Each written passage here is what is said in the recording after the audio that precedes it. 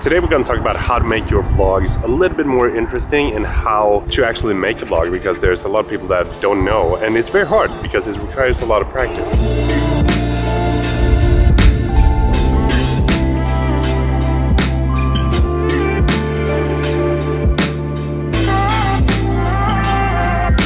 One of the biggest mistakes that I see when people start out is that they explain too much instead of showing the audience what is about to go down. Say for example that I'm gonna go into this hardware store. What most people would say or start the vlog with is, today we are going to head to the hardware store because I need to buy a couple of things that I've been thinking on for a while. And that is great if you want to tell the audience what you're about to do before they actually experience what you're about to do. But what I would do is to do something like this. I need a couple of things for the studio.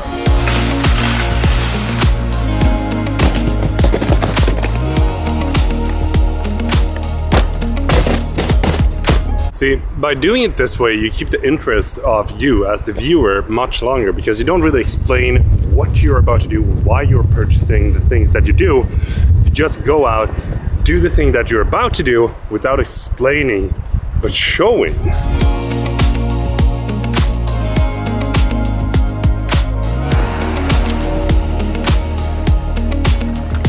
Same kind of technique applies if you want to get some coffee. Show the audience that you're actually getting the coffee and then explain why you got the cup of coffee, because you're tired. But if you explain that you want to have a cup of coffee before you get the cup of coffee, then you've already removed the element of surprise from your video, because video is about visual storytelling, not about explaining things. I mean, you can do, of course, like crossover things where you have like a voiceover, stuff like that, but if you want to do just raw vlogs, this is the best way to go. This is also another thing that I see a lot of people do, you know, including too much of going in and out from the car, in and out from the apartment, in and out from the house. Our brain is very good at connecting and piecing together things. So if I were to just cut to the car driving and then be in the studio, you'd understand that I'd been driving my car and then got to the studio.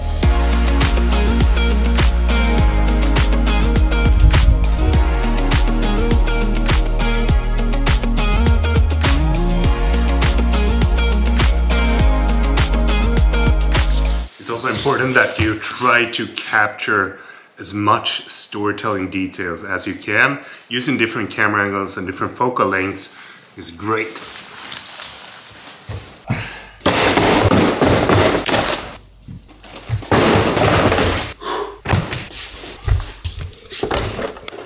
And as you just saw, making a couple of quick cuts turns something boring into something interesting, because then you have like a fast-paced vlog where something is happening all the time.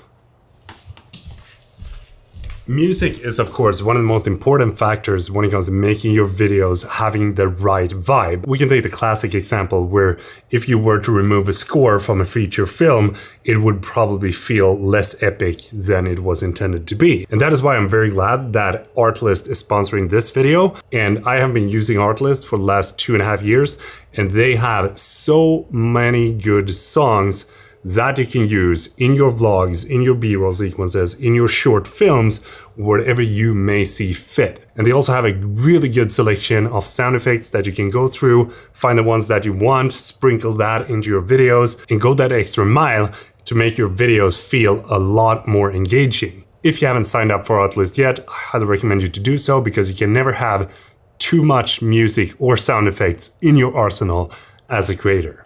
It's also very important, in my opinion, that you know how and when to use what camera and why you should use that camera. Because something I've experienced is that if I walk around with this camera when I'm out and about and doing my thing, especially in stores, then someone will say, "Do you have permission to shoot here?" And my answer is usually no. So being able to downscale to the CV1 is something that has helped me a whole lot when it comes to these vlogs, because this is kind of like borderline. People don't really know if you're shooting something serious or if you're just using your camera for fun. But some occasions there has been people that are saying like, you know what, you can't use that camera here, I'm sorry. That is where I go for my iPhone, because my iPhone is something that people cannot take away from me, and they cannot really look through my phone because it's a personal device. So usually whenever I'm in a store, in the airport, on an airplane, something similar, the iPhone is where I go. And as far as equipment goes, you don't really need to have a setup like this to be able to vlog, because some of my vlogs that you see on this channel is actually made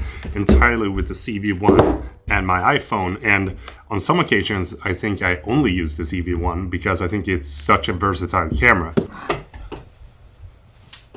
Can you believe that my dad is here cleaning the office? Thank you. Thank you. I just wish he did this every week. Who are you cleaning for? For you, my dear son. Oh, how nice of you. How nice of you. Yes. In pyjama pants. If you don't do it yourself, I will do it. Using different lenses when you're vlogging is also a very good way to enhance the storytelling in your videos, because when you jump from, for example, 16 to 35 that I did right now, then it gives you a little bit more depth on what it is that you want to say, because having a wide field of view is great when you're doing talking heads and when you want to use your hands and all that, but when you want to emphasize something, that's when you go a little bit closer. Same goes if you want to do some storytelling without even talking. Having detailed shots can definitely enhance what you're about to do. And my favorite lens that I use for a lot of those shots is the 85mm f1.8. Let me show you what I mean.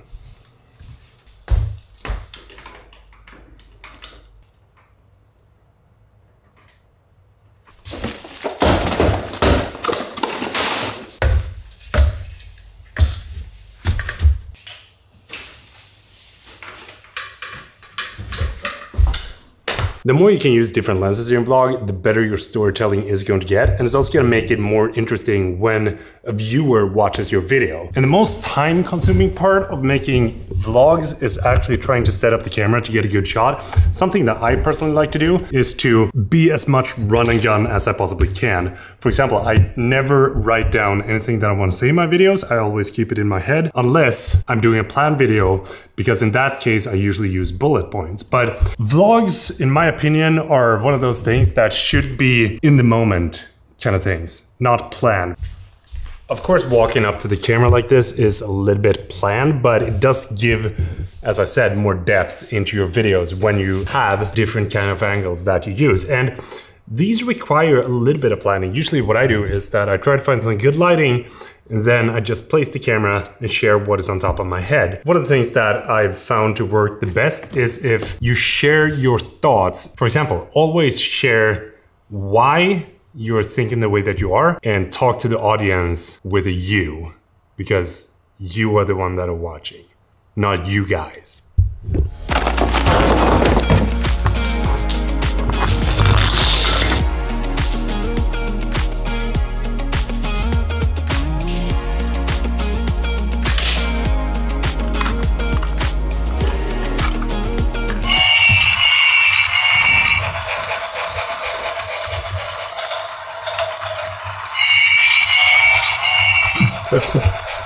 Okay, super annoying sound, but it looks good. Christmas vibe, am I right? When it comes to B-roll sequences, that is something that has been made popular in the last few years of vlogging. And I personally think that they can look very good and they can enhance the story, but most of the time people overuse them as a part of making their videos longer. But for example, when you want to show off your Christmas wonderland that you built in the studio, then you can do a B-roll sequence like this.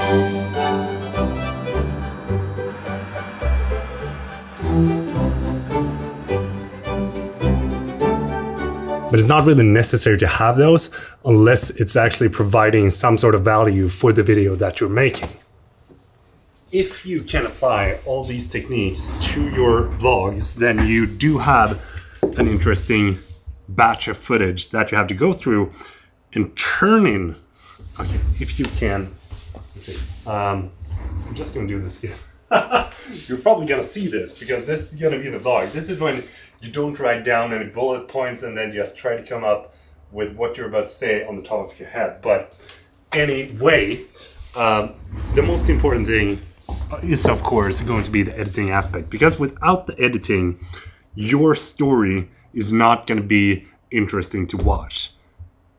And therefore, editing your videos is and will always be the most crucial aspect to an interesting vlog. You can have the best footage in the entire world, but as long as you don't know how to edit that, it's not going to be a good video. I really hope that you learned something in this video, because this is basically the way that I think when I'm making my vlogs. And if you did, do give the video a thumbs up. And I'm probably going to say something that I usually only say on my main channel, but don't forget to subscribe as well, because this vlog channel is my creative outlet. So if you like this, subscribe, and I will see you tomorrow.